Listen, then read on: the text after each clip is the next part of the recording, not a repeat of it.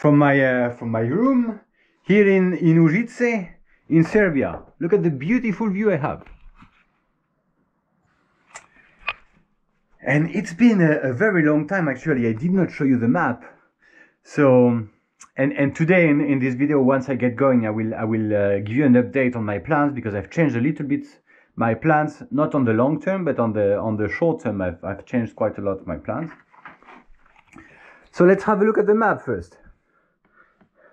So I am here now in Užice in Serbia, and today I am going, the plan now is to go to Novi Pazar, and probably on the way I'm gonna stop in Ivanjica. I think it's gonna take me 2 days to reach Novi Pazar. So I might stop one night in Ivanjica and then reach Novi Pazar. So all this area is western Serbia is very mountainous, and you can see also now it looks a little bit better. Everything I have done since I left. So I left here in France, you see, northeast of Paris, went down all the way across Switzerland to the south to Italy, crossed a bit of Italy, crossed Slovenia, crossed a bit of Croatia. I crossed the entire Bosnia, and now I am here in Užice in Serbia. So I'm here in Serbia. So originally my plan was to go down somehow to Greece, go to the islands, go to Crete, go to Rhodes, and then take a boat to get to somewhere in southern Turkey.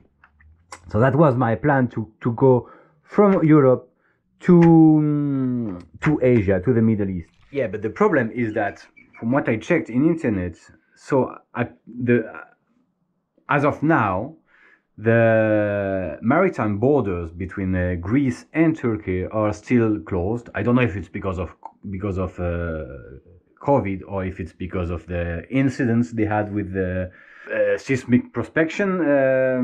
It was some maritime incidents between Greece and Turkey in the last like 6 months ago, something like that. So I don't know if the maritime borders are closed because of that or because of the pandemic, but still it's closed. So I don't want to end up basically being stuck here and having to take a boat to maybe Thessaloniki and then ride that. Doesn't make sense to do all that to me. The purpose of that was that I could go to Greece for winter, and I could spend the winter in Greece and don't have to worry too much about the bad weather and about the cold in winter, because I don't really have, as I'm going to Africa, I don't really have cold gear. Well, gear for very cold weather. Then I decided that I'm gonna completely skip Greece, and from here I'm probably gonna go south, probably go through Kosovo. I want to see North Macedonia, and then I'll go across Bulgaria all the way to Istanbul. So that's my new plan, to go to reach the Middle East. But the problem is that Bulgaria in winter is extremely cold, and it's full of snow, and I'm not ready for that. So I don't want to be there in winter. So my plan is, as we are, it's the end of September now. So then I decided that I'm gonna try to reach Istanbul in December to avoid winter in Bulgaria. So to go through, probably I'll try to go to cross Bulgaria in November. And after that, the plan. So that's the plan for Europe. So basically, originally I planned to stay probably 1 year in Europe, but it's gonna be much shorter. I think I'm gonna end up staying only 6 months in Europe. And then after that, of course, once I reach Turkey, I'll have to cross Turkey, and then I'll have to find a way, and that's what's gonna be fun also. And that's why also I want to go a little bit faster, because I'm looking forward to that. I'm really eager to reach Middle East and different cultures.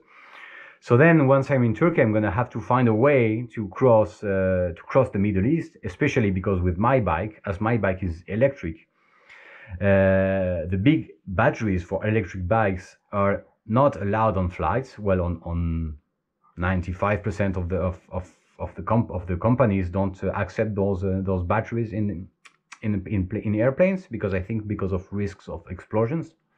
That's what I think. So I'll have to find a way over land or with a boat through Middle East. So it's going to be interesting for that. I'm really looking forward to that. And then after crossing the Middle East to reach Cairo, where Cairo or Alexandria will be probably my starting point to cross Africa. So yeah, after crossing the Middle East, the plan is still the same. It's just like my guess is that originally I said I'm gonna plan on traveling 5 to 7 years for this like kind of like tour of crossing Europe, Middle East, and tour of Africa. Probably it's gonna be a little bit shorter, I think, because I'm going faster than what I expected, and I see that now that I'm used to riding the bike, I can do quite big distances in a few days. Like if I really push it, I can do like 300 k's in 3 days. I can do 500 k's in 5 days. So now I understand that my original planning was quite too conservative. So it's probably going to be a little bit faster. But today let's go to Ivanjica, and after Ivanjica it's going to be Novi Pazar in 2 days. Okay, let's go. I need to pack everything, and then let's get on the road to ride through Serbia. Well, yeah, I just wanted to say, actually it's funny because during 2 days for 10 euros, I don't know what's this guest house, but basically I had an entire house for me for 10 euros. It's just, I don't know. Look at that. All this place was for me. I could work here. I have the lovely kittens. Hello. Hello. Hello. Well, that's it. My bike is ready. Let's go to Novi Pazar. Well, I have a problem. Look at that.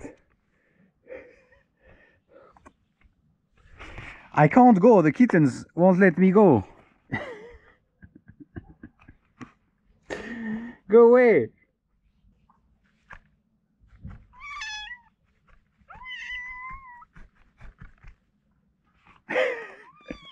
They are all underneath the bike. Look at that. Look at him. Meow.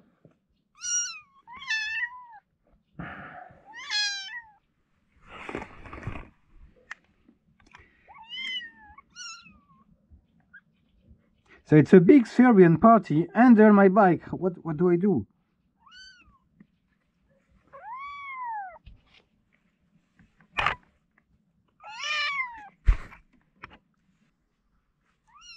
And I can't touch them. I'm allergic to their hair.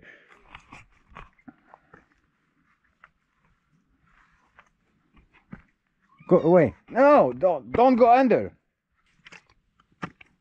Up. Go away. Yeah. Go away. Go away. Okay, let's go. Hopefully nobody's dead behind me. No, it looks like okay.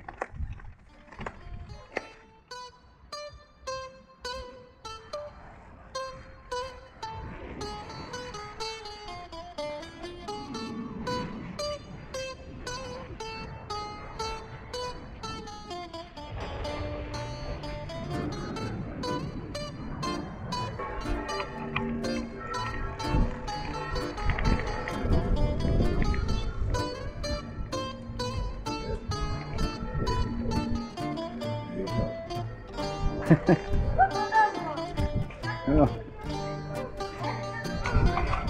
They have cafes everywhere, but no restaurant.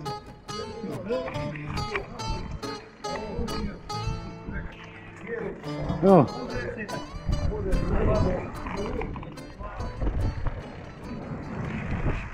So apparently there is a monastery to the right. So I'm gonna make a detour. I'm gonna go to the monastery and have lunch near the monastery. Yeah, where I am now, sometimes they call it Western Serbia, sometimes Central Serbia. I think where I am right now should be more like Central Serbia. So basically I'm heading to the region of the monasteries, which is the heartland of medieval Serbian culture. Well, it was the heartland of Serbian culture during medieval times. So that's why It's a region where you have a lot of monasteries. Monastery Klisura. Oh, it's the second one I see. The first one I've seen was in Bosnia, actually, just before the entering Serbia. So this one is from the 13th century. Well,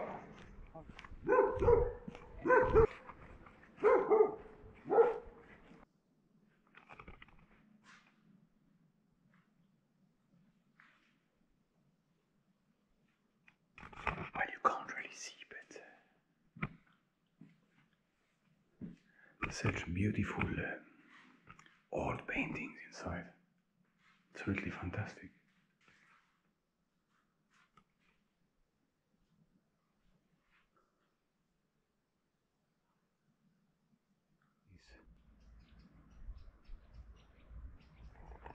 Let's push the bike up. Let's go back to the main road.